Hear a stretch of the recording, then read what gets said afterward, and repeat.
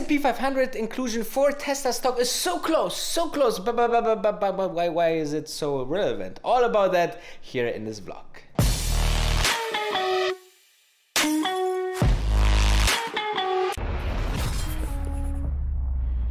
So understanding the S&P 500, that is in the end an index that is there for many other companies out there as well, and especially the S&P 500 is managed by Standard & Poor, which is a company by McGraw-Hill Financial. And if you are thinking about this index, you have to think about like a basket. Think about a basket, and you know, a basket of 500 great apples, all right? And there is a team around this basket, and they are looking for great apples to add to the basket. Sometimes they feel some apples are getting too heavy, so too bad, too old, too, you know, not that fresh anymore. So they are throwing some of them out, you know, usually 2, 3, 5 stocks, and getting new ones in, so the basket always keep on being fresh and nicely done. So exactly this is the S&P 500, and usually what is happening when new stocks are getting into the basket, then index funds, so hedge funds, need to buy those stocks, because usually some people in the hedge fund business trying to be, you know, heavily into this S&P 500. The S&P 500 is something of a fantastic growth over the last couple of hundreds of years. And every good hedge fund manager who thinks that he should have a diversified portfolio usually also owns a piece of this S&P 500. So you can imagine, once the S&P 500 has a Tesla stock and those hedge fund managers are actually buying the index, then you will see that this stock is gaining momentum. Okay, let's have a look into the performance of the S&P 500. So over the last 10 years, which is absolutely crazy, okay, just after the financial crisis, we were somewhere at 1,200 points. And since then, we gained over 200%. Now, the most important part about the S&P 500 is not that you might think 200%, well, I could make more with Tesla stock or other stocks. Yes, but the S&P 500 has huge history, okay? It doesn't go so much volatile down like some specific stocks, and it always went up over the last couple of years. We had the world wars, we had crazy bubbles, we had the financial crisis, we had so many things, political conflicts or other things like trade war, but still over the long run, and you know, proven by history, the S&P 500 since 1927 went up 20,600,000 points up. Okay, so this is a statement, guys. This is why the people love the S&P 500, and that's why, you know, the people will still love the S&P 500 in many years to go.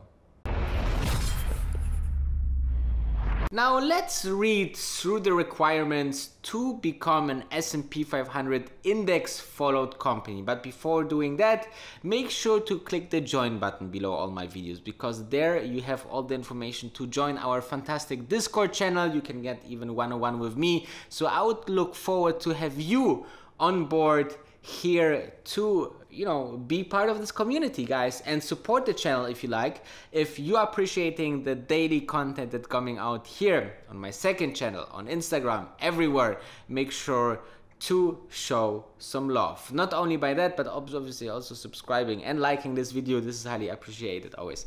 Let's talk about the conditions to get into the S&P 500, and those are pretty straightforward. To be eligible for the S&P 500 index inclusion, a company should be a US company, have a market cap of at least $8.2 billion, which, you know, is checked, because $400 billion is much more than $8.2 billion for Tesla. Then be highly liquid, which, you know, doesn't state what means liquid, but we have a couple of billions as cash flow and continuously rising quarter over quarter. So I guess this is also checked. Have a public float of at least 50% of all its shares outstanding, because they don't want to have a company that is, maybe 80% or 60% or 70% in the hands of insiders. So they want to have that this can be easily traded on the stock markets. And if you are looking up what kind of stocks are afloat for Tesla stock, that's pretty easy, because as of today, Tesla's float shares is 759.83 million. Tesla's total shares outstanding is 947.9. Tesla's float percentage of total shares outstanding is 80.16%. Insider ownership is the percentage of shares that are owned by company insiders relative to the total shares outstanding. So this is also checked. Let's go back to the requirements. If you are looking into that, it's the most, and this is now the point where we thought it's maybe the critical point of why Tesla was not included earlier. We having the most recent quarter's earnings and the thumb of trailing 4 consecutive quarters. So maybe this was a problem, okay? Maybe this was a problem to have Tesla not into the S&P 500, okay?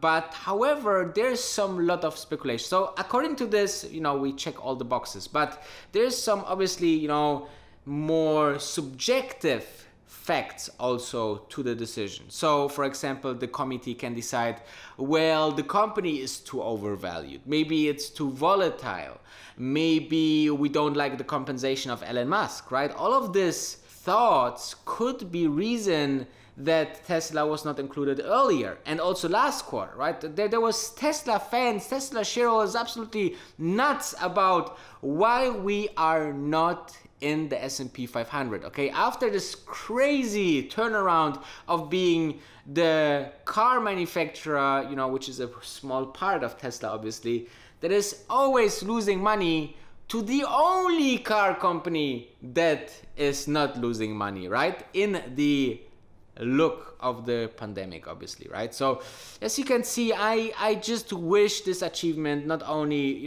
as a shareholder, but also, as an achievement for the hardworking work by Elon Musk and his team, the financial, joy that the stock brought so far for us, just this crazy good financial, operative, and manufacturing skills that the company showed us in the last couple of months.